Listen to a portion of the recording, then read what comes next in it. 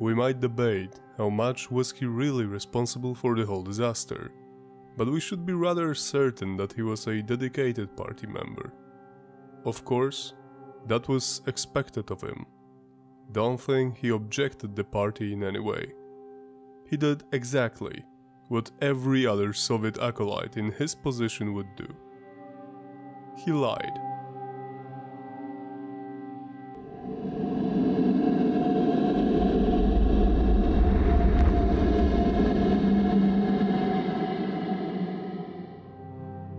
Hello guys. Today we directly continue the last week's episode, which was focused at Chernobyl Nuclear Power Plant creator and director, Viktor Bryukhanov. As many other people involved in the Chernobyl disaster, he's a complicated man, and looking at him, we must use a wide scale of grey, not black and white. That's why we previously sketched his story, but connecting it to the power plant's history itself, rather than making it his own. And that's why we created the previous episode and this one, to share the depths of his life and experiences, because the place he was born in, the people he met, the things he saw, and the system he was a part of, made and shaped him. We have to understand, as well as we can only manage to, why he behaved the way he did. So, let's get back to Brykhanov's story. Chernobyl victims. The management. Viktor Petrovich Bryukhanov. Part 2. In the far Ukrainian wilderness, up north of Kiev, there was a calm and quiet river called Pripyat. Soviet specialists found the surrounding areas perfect for a new, colossal project. A power plant fueled by nuclear energy made inside 6 massive RBMK reactors. At first, the dream stayed only that, but soon the ideas became plans and the plans became reality. Every day growing number of workers, which once was a handful of men living inside wooden huts in the center of a thick forest, started to need more than just a place to lie and eat after a long and tiresome day. The plans consisted of not only a power plant itself, but also a huge infrastructure. After all, the manpower needed to operate the nuclear reactors and everything related to them was enormous, counted in hundreds of people. Those people had families and their own needs. Covering even the basic ones meant more people running the shops, construction sites, electrical grids, transportation, schools, etc. The number of people grew exponentially, and their needs as well. Even at the beginning, the Soviets planned to create out of nothing yet another place, a nuclear city, Atomgrad, bearing the name of the river, Pripyat. Viktor Bryukhanov saw it from the very beginning to the time when another unit in his power plant became operational. Yet again, I want to remind you the differences between the reactor being operational and being commissioned. These were two completely separate events in the life of every RBMK in those times. The Soviets didn't build Chernobyl Nuclear Power Plant because they were vain. They built it because it was a symbol of USSR power and might. But the truth was simpler. They needed electricity more than ever, and if we were to believe some reports, to produce compounds for nuclear weapons. That's why there were many different sides in every aspect of life and work in the Soviet Union. The official side and the practical one. They often mixed together or were completely distant from each other. But regarding the RBMK reactors in Chernobyl, they were first mounted, then started to produce electricity as quickly as it was possible. Officially, this moment for every RBMK reactor was called as the connection to the power grid. Because of that, the tests, including the most infamous one, were done after the launch, not before, as we might suspect they should. This wasn't the most important cause of the disaster, yet one another pebble that, along with others, started an avalanche. Viktor was sitting in his comfortable chair in his quite flashy office when the report came in. The fourth RBMK-1000 reactor was just connected to the grid.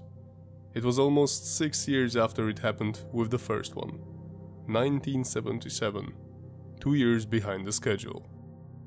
One might think in our terms. Bryukhanov received the plan, the schedule, and the overall directions how he should fulfill them. So maybe you anticipate that for many years he was in a constant anxiety because the Soviet reality wouldn't let him complete his orders in time. On one hand, that might be true. He was quite nervous and even tried to resign, but was denied even this. On the other hand, he wasn't a freshman out of college. He knew how the system worked and that delays are as certain as death and taxes. Strange to us, maybe, but it was an everyday reality for every manager or director in the USSR, especially in the 1970s and 80s, when the economy began to crumble beneath bad management and spending too much money on things that were not paying back. Viktor was a seasoned manager at that time already. Maybe Chernobyl was his first independent task, but there was only a handful of men that have worked on such a huge project. So I might say, there actually wasn't anyone significantly better than him. And he was a true believer. He was really convinced that by doing this task he will become one of the leaders of the true Soviet Union spirit, and a hero of nuclear accomplishment. The power plant was supposed to be the biggest and most modern in the world. Bryukhanov pictured himself as a father of its success, and of what will come with it. Yet, he was there also when the bad things happened. He was supervising the response teams which reacted to one of the more severe accidents in Chernobyl's history, in September 1982. One of the fuel rods ruptured, and the contaminated steam was released into the atmosphere. The spread was not as big as in 1986, of course, yet the ionized particles reached as far as 15 kilometers from the reactor. As you might have guessed, the Soviet leaders chose not to inform anyone about the incident, people of Pripyat included. And the people were in direct contact with the radioactive cloud. Because that was the decision, not only the people didn't receive any medicine or information, but also that the contamination was limited to the nuclear facility only. Any other would raise questions, and questions could bring the reveal of vulnerable information. For decades, lives were just another statistic for the Soviet leaders. When the disaster happened, it would be safe to say that the management of the power plant was not completely strange to those kind of accidents. The real difference was the scale of the one in 1986. Every other was similar during the first hours, at least from the formal side, of course. Bryukhanov was called during the night by the head of the chemical division. From the official records we might read that he was not informed about the test Dyatlov and his subordinates were performing just before the accident. That's another strange thing. Director didn't know about such an important procedure being taken out in one of the reactors. Well, Viktor had more to think about, that's why Dyatlov was talking with Fomin, who was the chief engineer of the power plant. When we think about Brykhanov's involvement in the disaster, we rather think of him as a silent character, who was responsible for the management side, but didn't directly touch the events. If we were to believe some of the reports, it was not true. After he was informed about the situation, Viktor immediately traveled to the power plant. When he was passing by the 4th reactor unit, he must have clearly seen that at least some upper structure of the reactor was destroyed. After that, he ordered the meeting in the bunker under the administration building.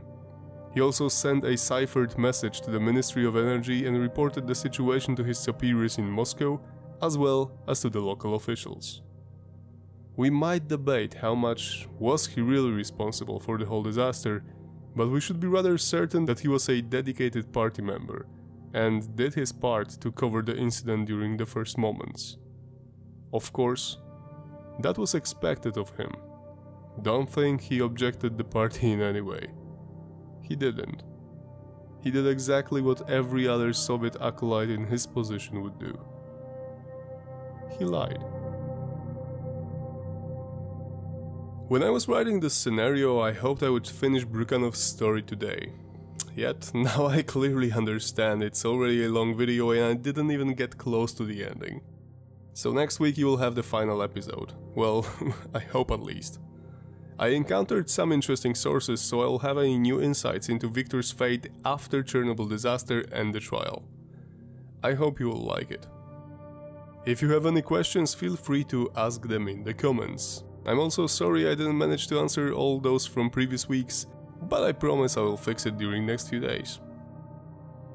That's it for today, guys. Take care, stay safe, and see you next week.